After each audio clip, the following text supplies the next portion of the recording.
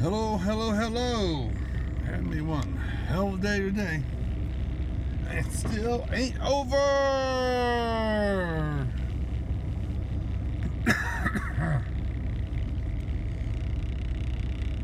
Oh man, over by the Seattle area, over by Squamish Pass. I checked online thing. It didn't have anything really saying much. I'm like, okay, I guess this pass must be open. Get going, I'm like, fuck, I gotta put chains on. I'm like, no, I'm gonna fucking wait here, it'll go off. I'm looking at the date that the found online. Said they put it out the thing last night. I'm like, update, okay, refresh, okay, what about today? What about, I see sun coming up, whatnot. I'm like, fuck, I gotta get this place, give them a load of onions before they close up. So I put those damn chains on.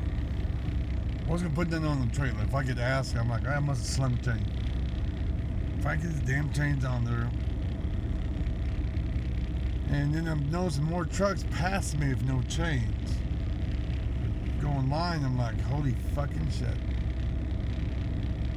Get them on and they remove the damn thing. You might be thinking, oh great, just take them off. That's all I thought too. 3 of the 4 sets of chains, get them off. Alright. The 4th one fell between the duals when I was rolling forward, and when the hooks got all bound up, I could get the motherfucker out, pull it forward, wiggling, move the truck forward, wiggling, move the truck forward, wiggling, move the truck forward, wiggling. I'm like, holy fucking shit. I'm like, God, no, someone just fucking shoot me. I'm like crying. I'm like, this. Really, I was. I'm like, constant struggle, up, down. Good paycheck, shit paycheck. Good paycheck, shit paycheck. Well, yeah, I got a different dispatcher. The other one I had either quit or whatever. But anyways, if I get the thing off, I just threw the chains. They're inside the cab. I'm like,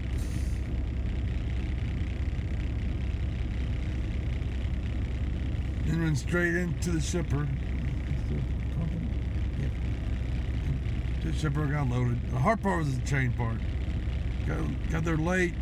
They loaded me quick. Now I'm here. Get some fuel. And then I found out there's another winter storm coming. So I got some hours left. I got to keep on going. I just go through the little corner part of Oregon. Cabbage. There's a pass called Cabbage. Do that motherfucker, and I can probably shut down. But yay! Then find some news out. Let some people back home.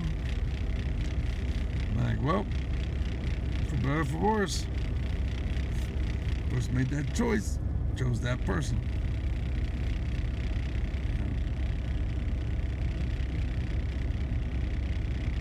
Support them. And what they're doing might seem controversial, but society's been more and more accepting of it. You know, and I'd rather keep that person as a friend and anything more than that, because 3 strikes, you're out. I'm done. Didn't want to do for better or for worse with me. Well, you got what you got. And that person's nice to me, nice to my kids. I mean, much stressed out the person being put through by somebody else. You know, those have ears to hear, let me hear. There's certain people, they know what I'm talking about. Others don't need to. Another person put a lot of stress on the other person, you know, trying to get his life straightened up, everything's going good, and then all of a sudden, cock around the balls. What he's doing now is better than suicide. Have some control. Certain things you can control. want to dress like a woman? You got that control. You can do that. You want to grow titties? That's control. You got control. Something in life you can't control. I understand. Believe me. I understand. And that's all I have to say about that. I guess for conservative, I'm pretty progressive. Because I care about people. People go through a lot of shit. You know, put yourself in their shoes instead of being so goddamn judgmental.